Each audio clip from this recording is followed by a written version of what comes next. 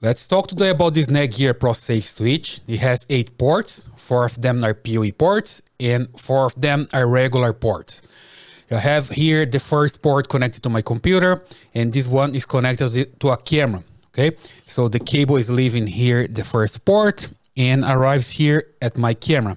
This is a PTZ camera and it has different movements. It can move in the horizontal, in the vertical, and also move the lens to zoom in and zoom out. Okay, so basically instead of using a power supply, I'm using the cable to bring power to the camera. That's the PoE or power over Ethernet, right? Back here to the switch. As you can see, there are some LEDs to indicate activity, right? Here, for example, it's indicating that it's connected to the camera, it's powering the camera, and also it's transmitting data. And here I also have activity from my computer. Here is just an indication of power, okay? And you have also here on the back, a connection for the power supply. Pretty simple, okay? You can use this switch just to power your device, cameras, or also phones, everything that needs PoE. And you can also manage this switch. As you can see here, for example, I have on the screen the image from my camera, okay? I'm powering the camera with the PoE, and I can even move the camera when I click here with the mouse. I can move the camera to different positions. Okay, so basically on horizontal, vertical movement, and I can zoom in and zoom out. Here we go. So basically it's necessary to have power coming from the switch. That's enough to move the motor there in the camera.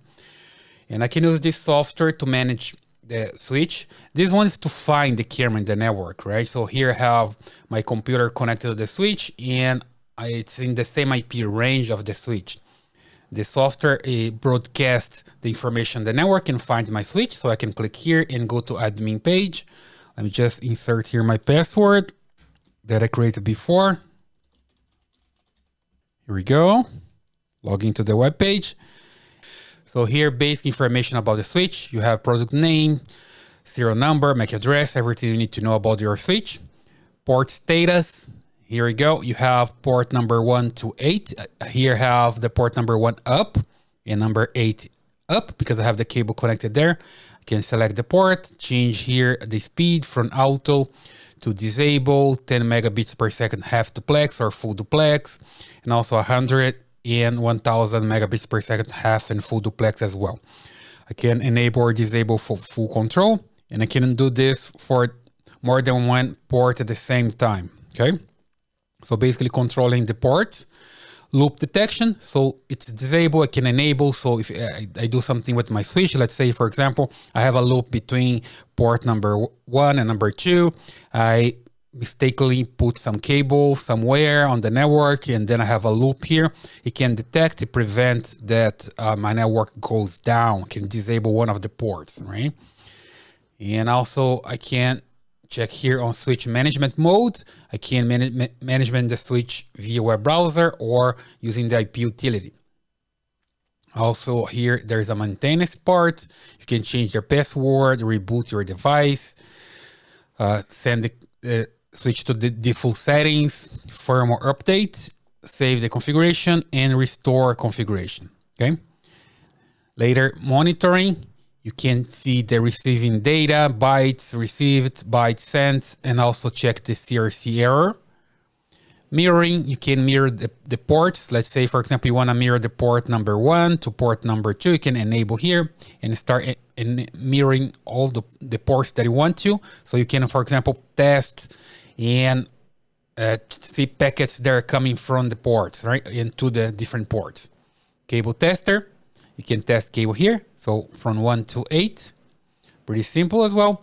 And multicast, I use this on CCTV projects sometimes, right? You can enable IGMP Snooping. And also VLAN ID for IGMP, validate IGMP version 3, block and no multicast address. So pretty useful if you're using multicast in your project. Later you have here the VLAN menu. So you have the basic port VLAN status, it's disabled, you can enable, and you have advanced features here so you can enable the ports with the VLANs. It comes with the VLAN 1, which is an universal VLAN ID, right? Every single switch has this VLAN 1 by default. And here you can have the port members. You can create different VLANs here and assign the members. And you can also assign the group operation. And then you come to 802.1q. So you can also enable and disable this protocol and use it based on the VLANs. And here on advanced, you have more VLAN configuration based on the 802.1q.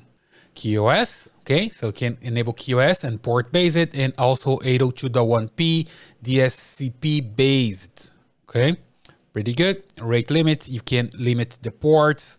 Let's say, for example, you want a port number 1 have only 512 kilobits per second, you can enable here, and it goes up to 512 megabits per second, okay, from kilobits to megabits.